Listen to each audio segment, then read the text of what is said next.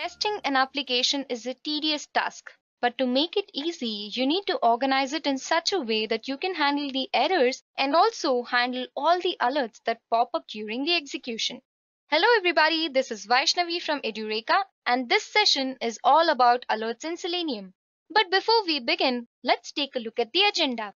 First, we'll discuss about what are these alerts and why is it used. Moving further, we'll understand the different types of alerts with some examples. And then we'll discuss about how to handle the JavaScript alerts while testing an application. And then we'll understand how to handle the pop-up alerts during the execution. And finally, we'll wrap up this session by taking a look at the application areas where the alerts can be used. So I hope the agenda was clear to you guys. So let's start learning about what are alerts in Selenium. Alerts are basically an interface between the current web page and the user interface. It can also be defined as a small message box which displays on-screen notification to give the user some information or ask his permission to perform some kind of operation. It may also be used for warning purpose. For example, while testing an application, you might get a pop-up or a notification, but you may not know how to handle it when you're testing the web page. So this video is everything you need to know about handling alerts in Selenium. So let's move on and understand what are the different types of alerts. There are a few common types of alerts that you might get while testing an application. They are basically a simple alert, a prompt alert, and a confirmation alert. Let's understand them in detail. First, we'll see what is a simple alert. This simple alert displays some information or a warning on the screen. For example, you get an alert while testing, warning you to fill the particular section and the button which helps in closing the alert message. Okay, so this is how a simple alert looks like. Now let's see what is a prompt alert. A prompt alert asks for some input from the user, and you can enter the text using the function called send keys. So this is how a prompt alert looks like. It asks for your input and it provides two options saying accept, that is okay, or cancel. So this is about the prompt alert.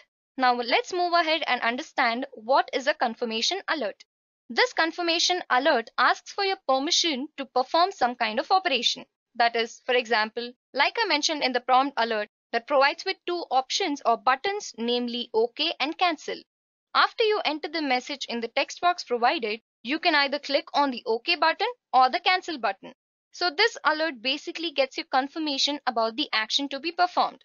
This is everything you need to know about the different types of alerts, guys. Moving ahead with this module, we'll understand how to handle window pop-ups and the alerts by taking a look at a real-time example. Alerts are basically the pop-up boxes that take your focus away from the current browser, and it forces you to read the alert message. So you need to perform some actions like accepting the alert or dismissing the alert box to resume back to the browser. So to handle these alerts in Selenium, we have a few methods. So we'll discuss them one by one. While running the WebDriver script, the driver control will be on the browser even after the alert is generated, which means that the driver control will be behind the alert pop-up. In order to switch to the alert pop-up, we use the command driver.switchToAlert. So once we switch the control from the browser to the alert window, we can use the alert interface methods. So we'll discuss these alert interface methods now. First, we have the dismiss method, which helps in clicking the cancel button of the alert. So you can do that using this command driver.switchToAlert, which helps in switching to the alert box and dismisses the alert function. Next, we have the accept method, which helps in clicking the OK button of the alert. So this can be done adding the accept at the end of the command.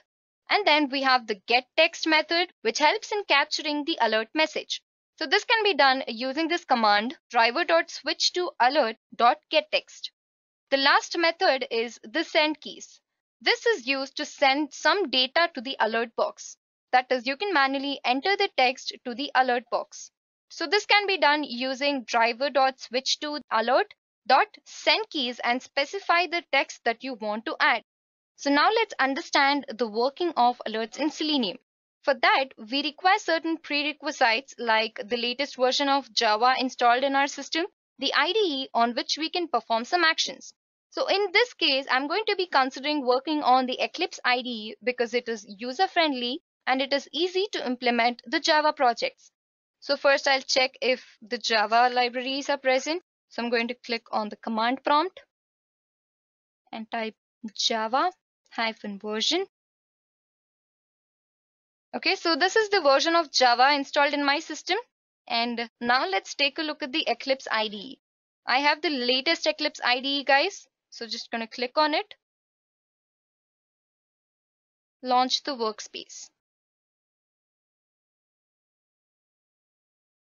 Okay, so this is the Eclipse workspace, guys. So first we need to create a new Java project.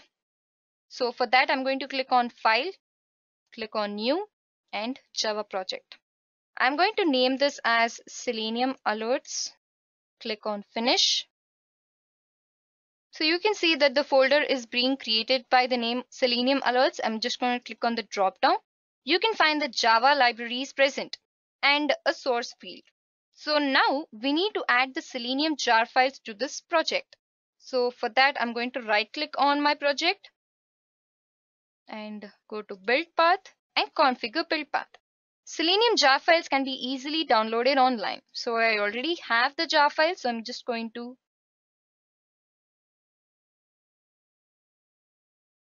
add it.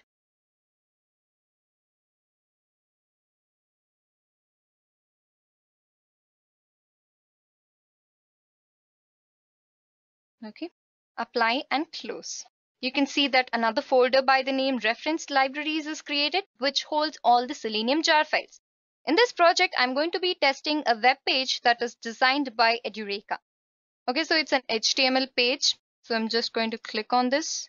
So this is the web page that we're going to test. So you can see that it is a customized web page where you can find Edureka Courses, YouTube channel, Edureka blog, community, display alert function, pop-up. So we'll be discussing how to handle alert or a pop-up while testing any application. So first, let's go back to our project. I'm going to create a new class and call it alerts and click on finish. The first thing you need to do when you're working on Selenium is to set the browser driver. In this case, I'm going to be considering working on the Chrome driver. So I'm going to set the system property to the Chrome driver, that is webdriver.chrome.driver. And the second argument holds the path in which it is located. Let's see where it is located. Okay, so I'm just going to copy this path, go back to my project. And do note that you need to add the extension chromedriver.exe to specify that it's an executable file. Now, we need to instantiate the browser driver with the new Chrome driver. So for that, I'm going to create an object of the WebDriver and call it a driver and instantiate it with the new Chrome driver. As you can see, it throws an error here. So just mouse over it and import the WebDriver instances. The same goes with the Chrome driver as well. And once we are done with this, we need to get the URL of the web page that we want to search for. So I'm going to write driver.get. In our case, the URL is this. So I'm just going to copy this URL and go back to my project and paste it. So once we get the URL of the web page, we need to find the boxes, that is the display alert box and the pop-up box. So let's go to our web page. We need to click this alert box in order to get this alert. So it says this is a Selenium alert box. So this is the text message that we want to print and also accept the alert. Okay. And the pop-up which says this is a Selenium pop-up and close it. How to perform these actions using Selenium? So first we need to inspect this display alert box. To inspect. Okay. You can see that the ID is present, which is one of the element locators in Selenium. So I'm just going to copy this ID and go back to my project and write the corresponding code. It is driver.find element by. I'm going to find it by the ID and specify the ID over here. As it is a button, we need to click the button. So once I click the alert box, I'm going to pause the execution for a few seconds so that you can see that the alert was clicked. Sleep. As it is in milliseconds, I'm going to consider it as 3000. And you can see that it throws an error. So add throws declaration. Okay. And now we need to give the control to the alert window. Let me show you how. So once you click on this button, this particular web page becomes inactive. As you can see, it can't click any of the links here until and unless this alert box is clear. See, this is clickable now. In order to switch the control to this alert box, I'm going to create an object of this alert and link it to the driver to switch to the alert window. So you can see that it throws an error here. So just import the alert packages. So once you're done with this, now say if you want to get the text that is there in the alert window. So to do that, I'm going to consider this string function here and call it alert message and driver dot switch to the alert and get the text. So this command helps in getting the text that is present in the alert window. Now say you want to print this text message. So to do that, I'm going to print this system.out.println.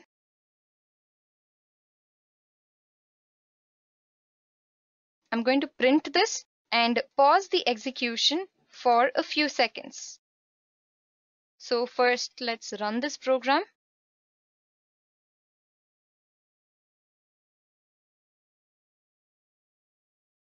Okay, you can see that this was quick, and I'm going to close this. This is going to print this is a Selenium alert box. So this was quick, right guys? So in order to pause the execution for a few seconds, I'm going to add the thread command after the page is loaded. Sleep for 3 seconds. Now say you want to maximize the screen. So first I'm going to type the object of the WebDriver, manage the window and maximize. So this command helps in maximizing the window. So let's execute this program.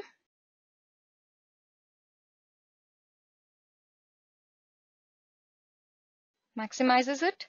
After 3 seconds, it is going to click. Now let's take a look at the output. It says this is a Selenium alert box. Now say you want to click on the OK button that is present. How do you do that using Selenium? So I'm going to consider the object of the alert, that is alert.accept. So this method is helping us to click the OK button on the alert window. Now I'm going to save this program and run it.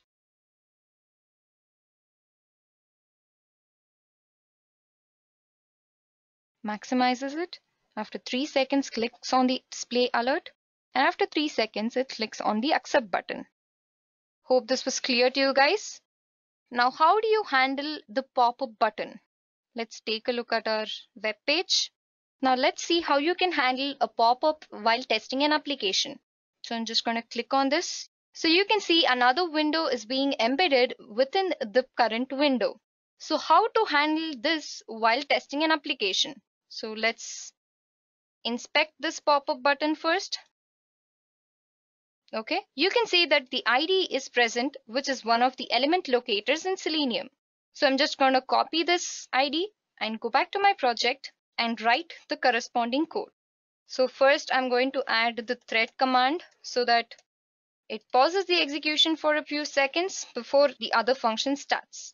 And next I'm going to find the element by its ID and specify the ID over here. And it is a button, so I'm going to click the button. Okay, so let's go back to our web page. So once you click this button, the window pops up. To handle this window, I'm going to use the mouse hover function so that you can cancel this. I'm going to create the object of the robot class. I think most of you are familiar with the robot class.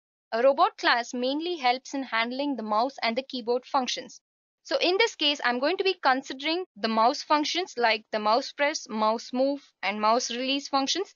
So first I'm going to create a robot class and then instantiate it with the new robot. So we need to import the robot packages and it throws declaration. Okay, the AWT exceptions. Now we need to move to the particular location on the web page. When you click this, you need to move the mouse button here.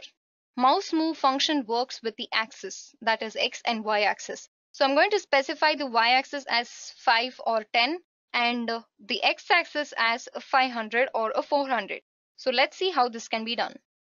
Robot dot mouse move. So I'm going to be considering the X axis as a 400 and Y axis as a 5. Let's see where this comes up. Run this program. Maximizes it, clicks on the alert, clicks on accept, and clicks on the pop-up button. The axis is correct, so I'm going to just perform the mouse press and mouse release functions now.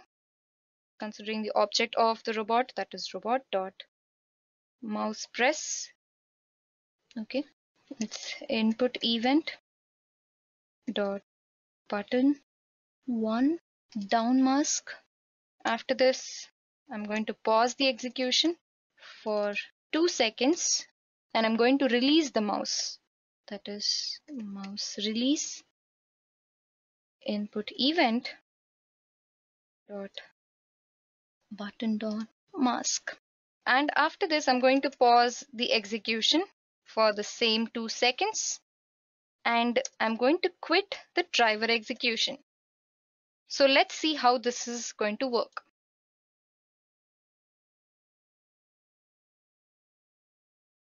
Maximizes the page, clicks on the display alert, handle goes to the display alert function and clicks on OK, and then pauses for a few seconds and then clicks on the pop-up. I hope this was clear to you guys. So this is how you handle an alert or a pop-up in Selenium. So let's move ahead and understand the final topic, the application areas where the alerts can be used. Like I mentioned earlier, alerts are the commands that display certain warning messages. These alerts do not pop up in all the web applications. To be precise, the alert functions are used mainly in the field of banking and the e-commerce websites like Amazon, Flipkart, Snapdeal, and so on. So this is everything you need to know about alerts in Selenium, guys. Thank you for watching this video. Happy learning!